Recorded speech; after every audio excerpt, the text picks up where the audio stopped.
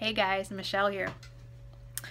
So for me, this year has really been about making changes. There's a lot of things I want to do. I have some goals I want to reach. There's some changes I've been really needing to make and wanting to make, but I've been procrastinating. I've been putting them off. I've been making excuses. Does that ring a bell to anyone?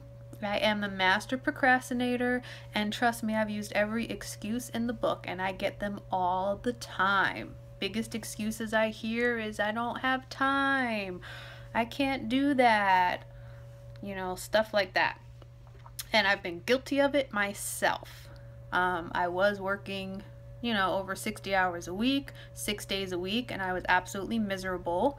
And I wasn't doing the things that I needed to do, taking action to reach my goals and make the changes I wanted to make. So, this year, I've been doing some of those things. A lot of them I've just started recently in the past few weeks. I've made some big changes and I want to share those with you. And I hope that you will jump on the change train with me.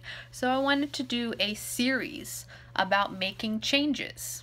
I want to give you guys some tips on simple things that you can do without being extremely terrified, because change is scary, right? And that's what keeps us from really doing the things that we want to do a lot of times, is that we're terrified, we're scared.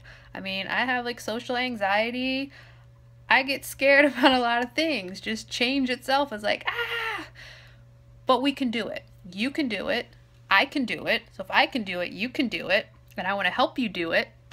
So I'm going to do a series, The Change Train. I want to give you some tips on things you can do to make changes, some ideas, some things that you can easily implement into your life that is going to help you start reaching your goals. So I'm going to share some things with you that has helped me so far make some of the changes, work towards my goals, and taking action on these things. So jump on the change train with me. Follow along. Stay tuned.